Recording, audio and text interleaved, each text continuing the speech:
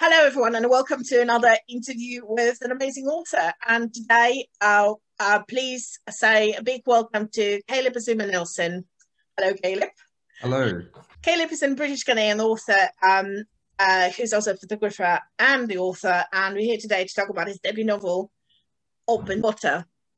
So, Caleb, your name appeared on loads of lists of amazing debuting authors, books to look forward to in 2021.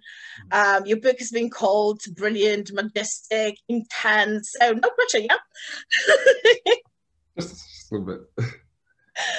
So could you please let us know, those people who have not read a book yet, what is the book about, and maybe if you could just read a fragment from it as well. Yeah, of course. So the book is it's a love story set in Southeast London about two young artists who meet in a bar connection, and across the course of the book just find themselves engaged in this like pull and tug that occurs when you're falling for someone. But I also think that the book is a love letter to Southeast London and to Black art and expression, in particularly like expression and this idea of like being able to express freely. And so in that way, it's kind of like a letter. It's like writing towards freedom in a sense. Excellent. I hope that piques everyone's interest. Are you able to read as a fragment? Yeah, of course.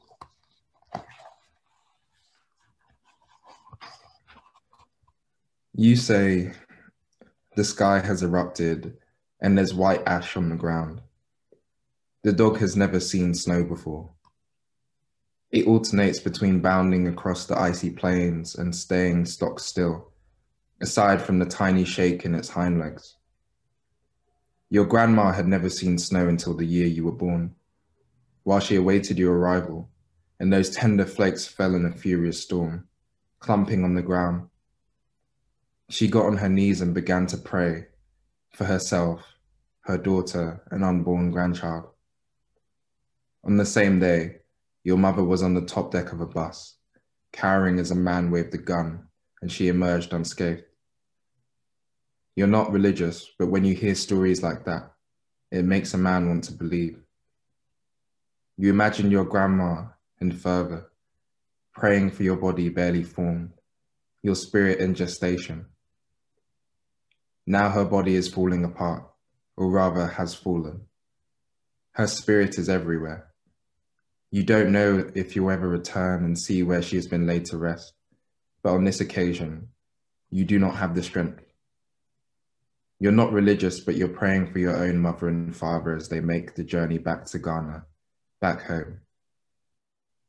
Your knees are on hard wooden floor, prostrating at the foot of your own desires, when the dog nudges you in the back. The dog has never seen snow before. The sheet above is cloudless, lacking in form and detail. Have you ever looked at the sky at night after it has snowed? Orange glow, light caught between somewhere, makes you want to reach up and touch. So sometimes you pray. If prayer is mostly desire from the inner self, then you're praying for a safe trip for her. Oh, thank you. You're welcome. So can I just say, the first thing that struck me in your book is just an amazing, I don't know, poetical language. Oh, thank you. It's when I've read your book, I find myself looking at the pictures you painted with your words. And I was wondering, is that for anything to do with the fact that you're also a photographer and you are working in pictures as well as words? Mm-hmm. Are these two connected? Yeah. I think it's interesting because for me, like I've always thought of myself as a writer first, but in this process of both writing Open Water and actually being away from it, I've been able to embrace like this identity of like these multiple parts of myself and how they're different the different art forms that I'm engaged with are connected. I think that the way that photographs work for me, they just kind of like provide these like scenes. They provide these like kind of like moments and from there, like I start kind of like transcribing these moments that I can see in my head. And then there's this, it's funny you mentioned painting because so many of my photographic influences are painters. Like I'm I'm not always looking towards photography. I'm usually looking towards painting and kind of like more like formal portraits and wondering how I can like structure my own portraits in that way.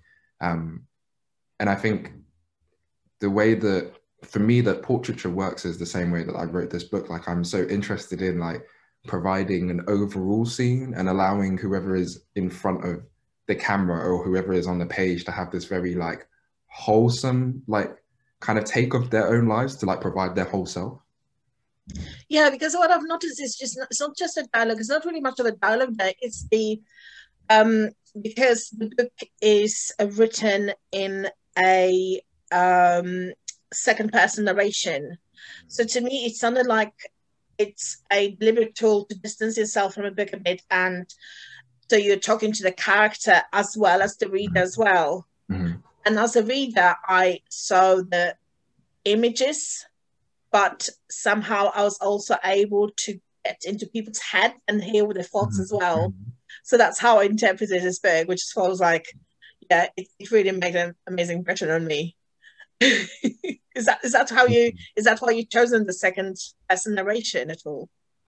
There was this like very because I was using the second person from the beginning, and it was very clear that there was this intimacy that was afforded with the second person where the reader is both someone in the audience and also the protagonist. Like you're able to be like on both sides of the narrative, and then that means you're also in between what's happening, and so you're not just knowing what's going on, you're really feeling it too. And was it also deliberate to choose a second person? Because quite a lot of your book deals with quite painful issues that are presumably not just for your character, but potentially for yourself as well. Mm-hmm. The trauma, Mm-hmm. the threat, and the microaggression of being the Black person and being seen as a threat. Mm-hmm. So I was that think, have to do something with that as well? yeah, I think in that way it was kind of allowed me it allowed me to like bring the reader as close as possible to the feeling.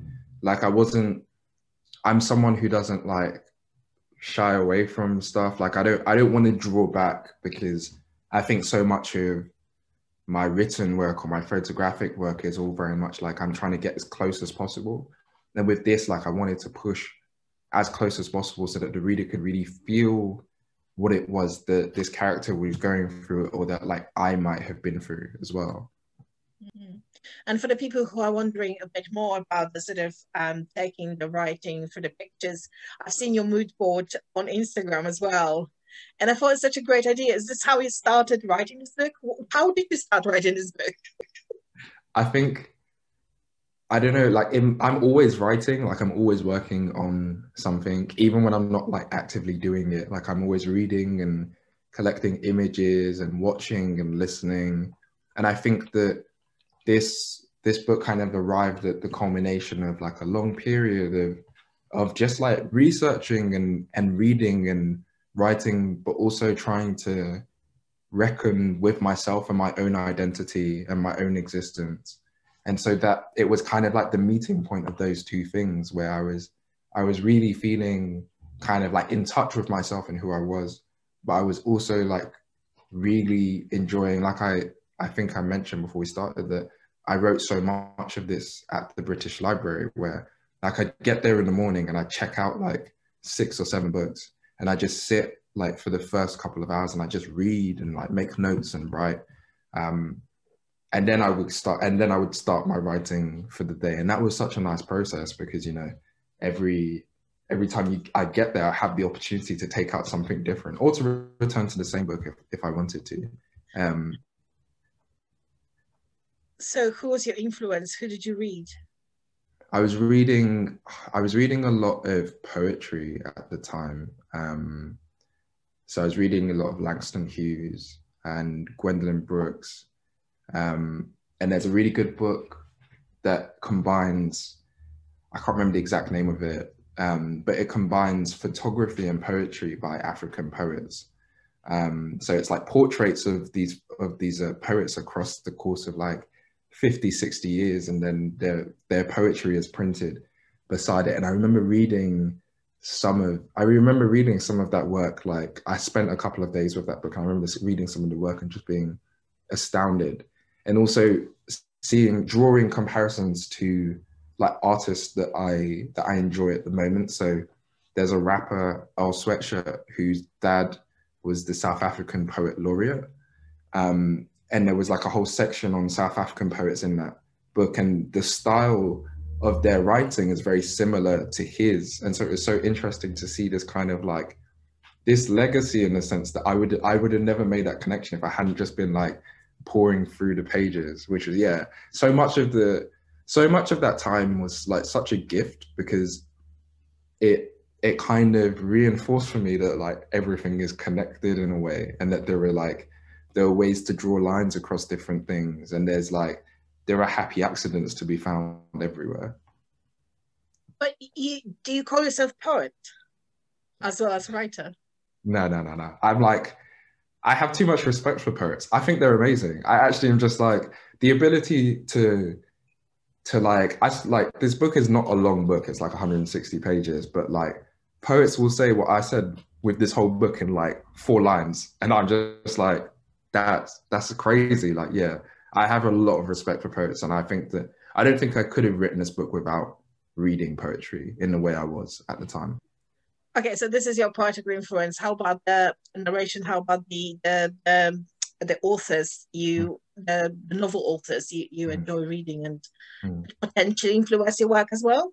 I think James Baldwin definitely is a voice that like I'm always hearing. Like it's an unforgettable voice, right? There's something like very wise yet like quite playful about his voice, which I've always just have in my head. The same with Toni Morrison. Like her work is just like, has always just resounded for me. Zadie Smith, who I think has like a massive influence on this book and is obviously like featured a few times within it. But I remember reading NW when I was 18 or 19 and kind of having the confidence to then write my own novel about my kind of tiny slice of London too. So yeah, hers is a massive influence on my work. And yeah, funny you mentioned that. That was just what I wanted to ask you about. So I've heard somewhere that someone referred to Southeast London as another character in your book. Yeah. Deliberate. Yeah, do you know what's funny? I didn't realize how like much of a feature it was until I stepped back from it. And I was like, oh man, this is like, I really need to lean into this, because for me, you know, I've grown up in Southeast London. I still live in Southeast London. Like this is currently where my world begins and ends. And it's like, it's very much like it's such a big part of my identity, not just the place, but the community that is here. And I'm sure everyone from different areas of London or the UK will say the same about their area, but mine's the best. So okay, we'll discuss it later. Off the screen. So what I've noticed is quite a lot of what you would call the autobiographical elements in this book. Mm-hmm. So your main character, well, there are 2 of them, but the main male character is a photographer. Mm-hmm. He also lives in Southeast London. Mm-hmm. Are there any sort of, elements of your own life in this book? I'd say like the events are the events are fictional, aside from actually one of the only like real events in the book is the meeting of Zadie Smith.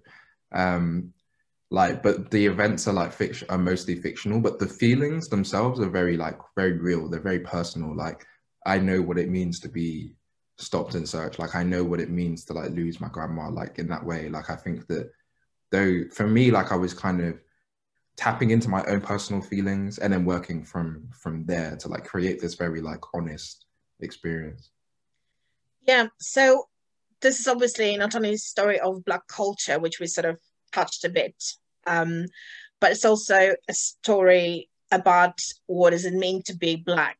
And I found those moments in the book when you describe the feelings of the character Mm-hmm.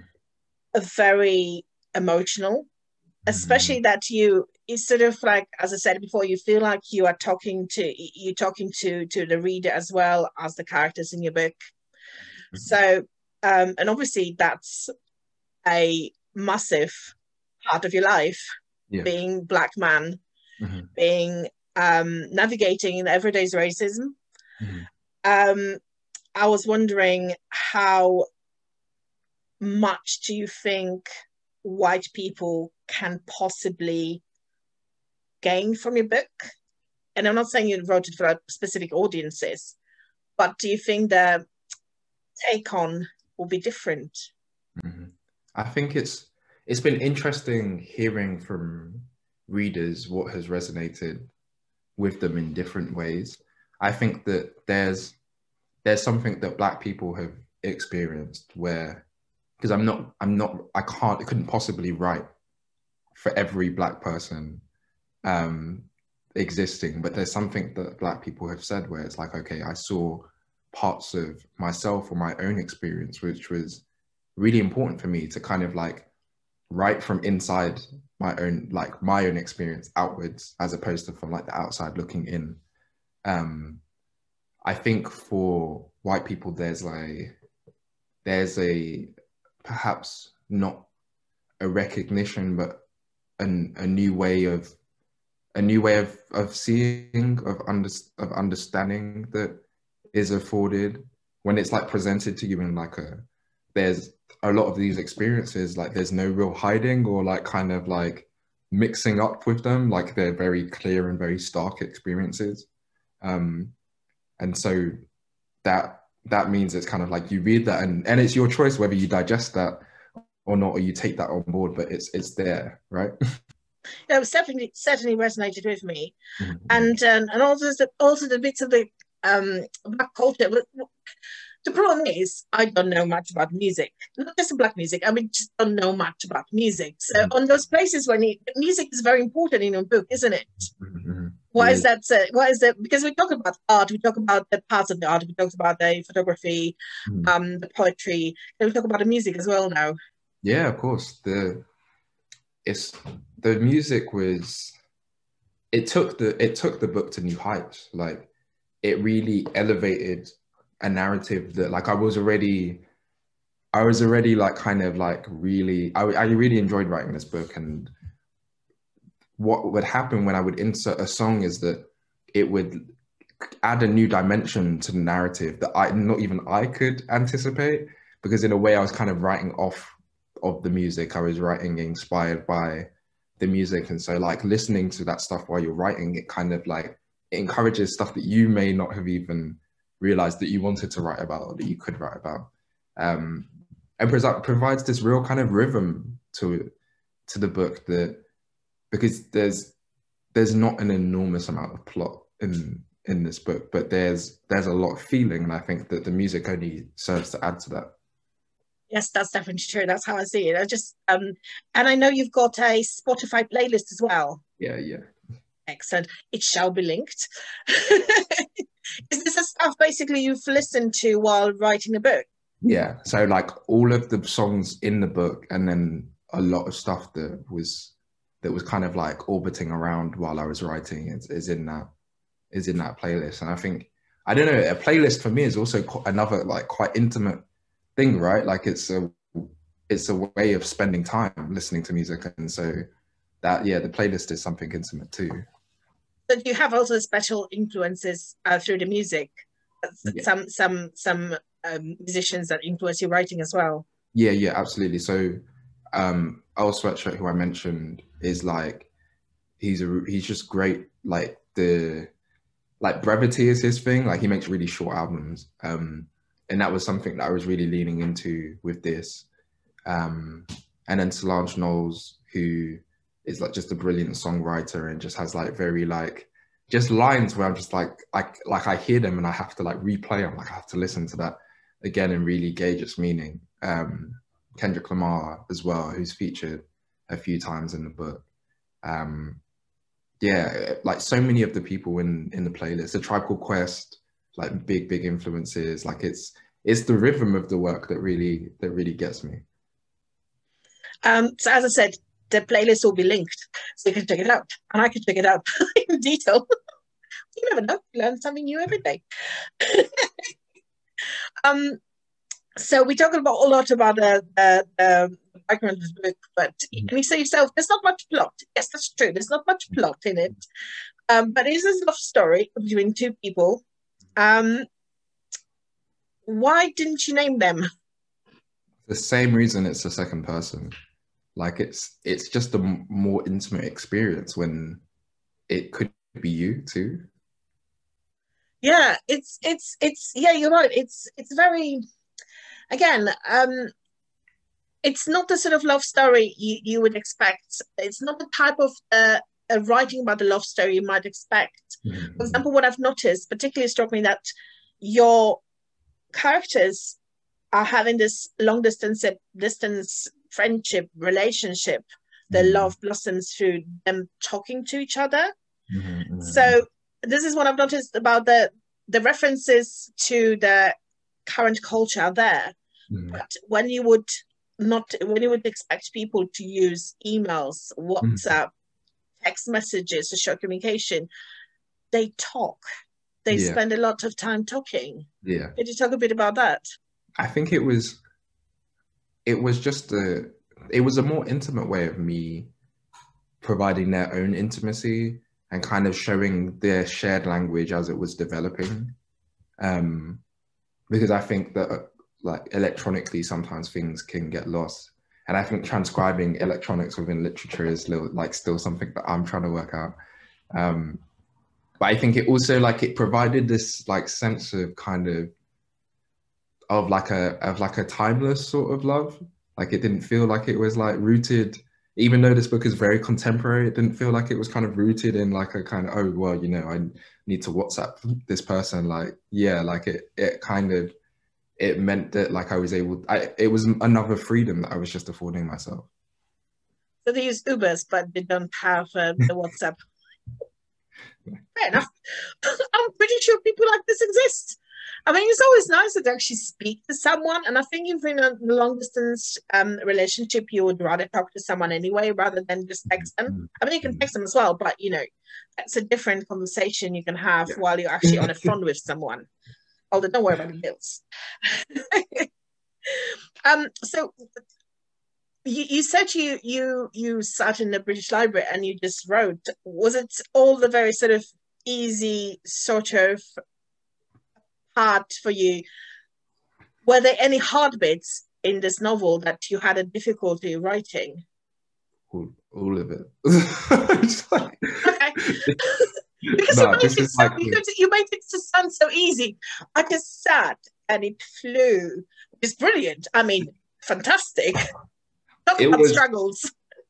I wrote it very quickly. I wrote the first draft within like 2.5 months or so. And it was very much like the reason it was difficult, I mean, it was hard to write in the terms of like actually craft-wise trying to craft something that like I would be proud of when I walked away from it. But I think more so was like constantly embracing my own vulnerability and encouraging that to emerge within the narrative. That was a really difficult thing to do, to like return to the page each day knowing that like I would have to tap into like these feelings that like that you don't encounter every day, like you're not trying to process every day. That was the most difficult thing about it. So how did it happen that this book was published? You wrote it and suddenly this magically appears on all those lists. Oh my goodness, yeah. I think it's been a long time in the works. I signed my contract in October 2019, like the 1st of October 2019. And I think the period after, because I finished Open Water at the beginning of September 2019, and then we sent it out to publishers pretty much straight away. And then it became clear that a lot of publishers were interested. And it ended up going to like a 9-way auction, which is like, it's still just baffling to me. Like it's still very, very surreal. But all of that happens, and then you do the editorial process. You kind of like, you make those small like fine tunes and adjustments, and then you just wait. And then you just like, you kind of just, and I think it was made even worse because like, around the time that I finished the editing is when our first lockdown started. So it was kind of just like, well, I guess I will wait till next year. But the wait has been worth it. It's definitely been worth it. So, how did you deal with the pressure of being on those lists and being on the promising debuts and seeing so much buzz around your book? How does it feel? It hasn't set in. A lot of friends who also write have said it won't set in like it just won't happen. But I'm just really grateful for it, I guess. Like, it's not really, I'm still like really astounded by all of the support and by like people really like feeling what I was trying to express, and so yeah, for me, like I'm very much grateful for it. So are you working on something new now? Yeah, slowly but surely. Are you able to say anything? There's another love story involved. But I think where like Open Water is very focused in on 2 people, like this is kind of like looking at like a wider community and the people who make us who we are. Sounds so exciting. Cannot wait. Seriously, I must say, I absolutely loved your book. It is a very thin book, but it packs a punch. There's a lot to discuss here, and I could talk to you about all sorts of bits and pieces I picked up. And then probably will call you again and say, oh, by the way, I forgot to mention this. How about we have a chat later? Or by the way, I hope you do come to the library once we reopen, and you can actually physically see the people and how people actually read your book and really liked it. So that's a highlight. If we do it, do you reckon if you just do it now, then you have to come? Your books now. Excellent. Okay, and if people wanted to see hear more from you, do you have any gigs coming up in the near future? Anything that people can look at, listen to, watch you, attend? Yeah, I will be in conversation with Yemisi Aribisala on the 28th of March in conjunction with Ciccone Restaurant. So you can get tickets on their website. But I think that's going to be a really lovely conversation where we'll be talking open water and food and intimacy and love. And I think that'll be really nice. Food, excellent.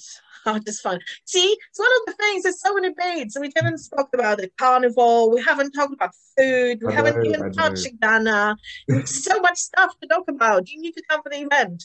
I will. No pressure. And if people want to find you online, do you have your own website? Are you on social media at all? Yeah, I'm on social media. I'm on Instagram at Caleb _A Nelson, and then on Twitter at Caleb A Nelson. Excellent. It shall be linked as well. Fantastic. Well, just want to say that I wish you all the best. The book has, in my thoughts, the potential to become amazing and really something significant in the literature, and absolutely loved it. I hope our audiences, once you've they've read it, they loved it as well. Please do read the book. I will link all the links to the links to the catalogue so people can borrow it. Borrow it from the library, but unless you really want to buy it as well, but borrow it from the library as well. And yeah, wishing you all the best. And thank you so much, Caleb, for having a chat with me about this book and being so open about how personal this book is for you. And I wish you all the best with your future projects. And yeah, thank you very much. And thank you very much for listening. I hope you enjoyed this chat. Please keep an eye open for more chats with the authors coming up. And that's all from us for today. Thank you.